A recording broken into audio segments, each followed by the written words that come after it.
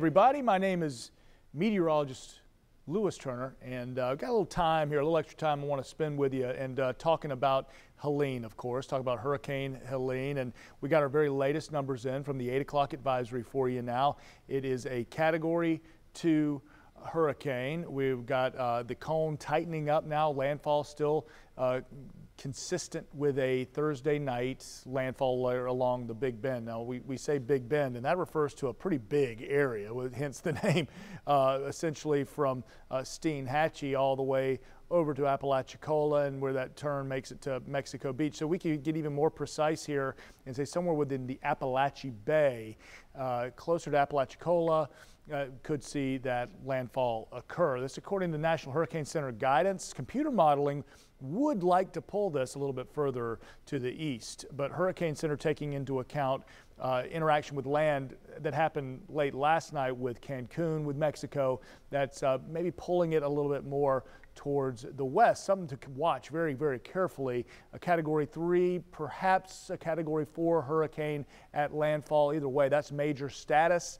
and that is devastating, and that will be for the folks in and around the Big Bend and up into even Tallahassee, Leon County, looking out towards the Panhandle there. So I'm going to give it a couple of seconds, let more and more people get on here. I want you to be able to have an opportunity to kind of absorb the cone and what we're looking at as far as our forecast goes with the cone. And remember, with our cone, we're only talking about the center of circulation. This is a massive storm, okay, absolutely huge. But when we're talking about a 30 to 40 mile center of circulation, right, that a circle basically that could make landfall anywhere within this cone of what they call the cone of uncertainty. That's all this cone does, is show us where that center would be. But remember, impacts can be felt hundreds of miles, some 300 miles really outside of that center, and that's why it will have impacts along our first coast in southeast Georgia as well. And zooming into what I'm talking about, so Appalachia Bay here over towards Perry, Panama City, outside of that cone on the western side right now. And the western side of this, if you get over to towards further down in the Panhandle and towards Alabama and Mississippi, Louisiana, the impacts are going to be a lot lower on that side. There's a cold front, a trough essentially of low pressure, trying to just smash this thing and push a lot of the impacts more towards the east. So another reason, again, they call it the dirty side of the storm, and for that reason we'll have the tornado threat here along our first coast. But just look how big this thing can be felt, really just impacting the atmosphere. You can almost make out what I'm talking about when I say that front.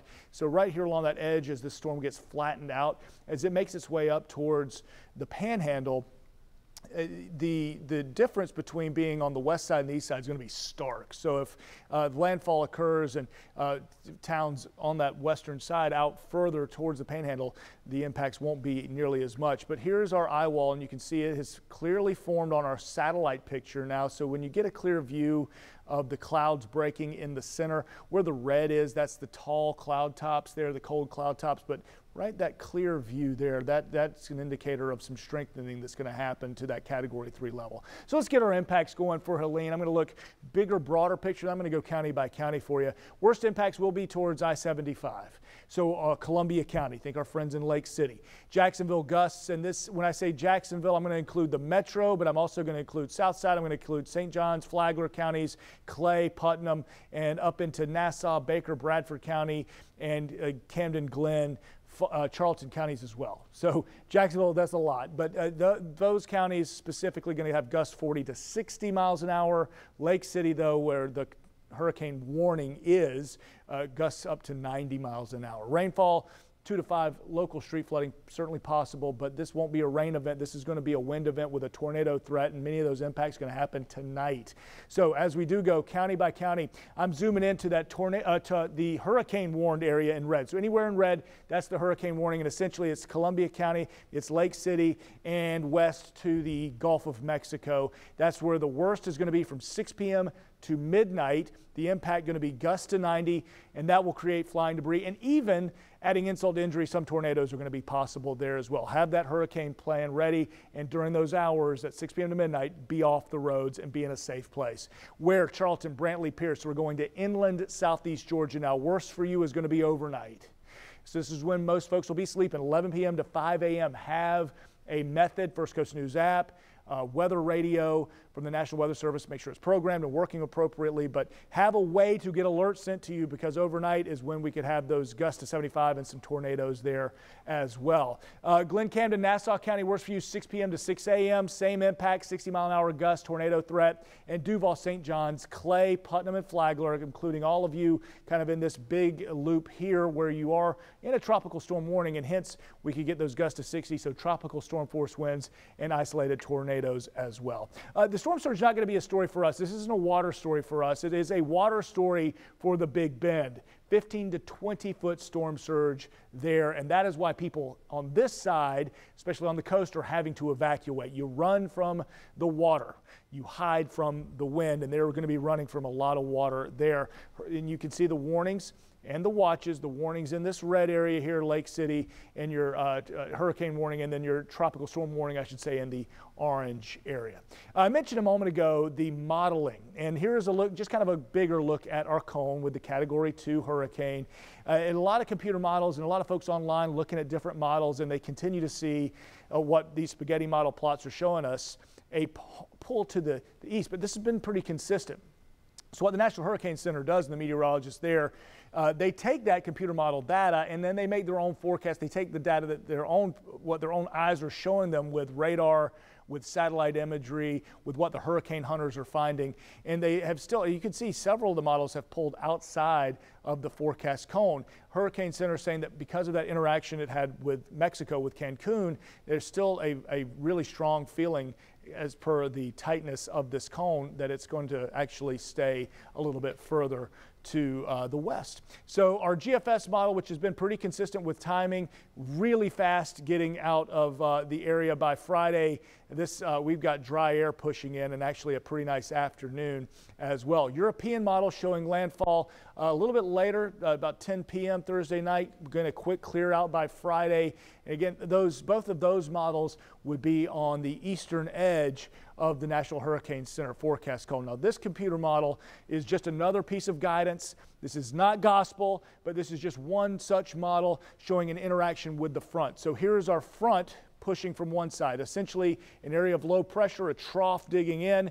That is acting as a bit of a funnel almost, helping to push and smash the storm, trying to get it to come to the east. The high pressure off over the Atlantic acting like another funnel, but also trying to smash it and push it back up to the west. And what's going to happen, if you ever played football, you ever messed with one of those jugs guns, the two wheels that shoot the football, this is exactly what's happening here. You got high pressure acting as one wheel, low acting as another, and it is going to send this thing flying up through the panhandle, bringing us the off and on chance of a thunderstorm, but also a tornado. This is overnight though. Look, this is 1:30 in the morning when we could still see these bands coming on shore, and that's the greatest risk. When we see the feeder bands coming off the ocean and onto land, you get the spin ups happening there.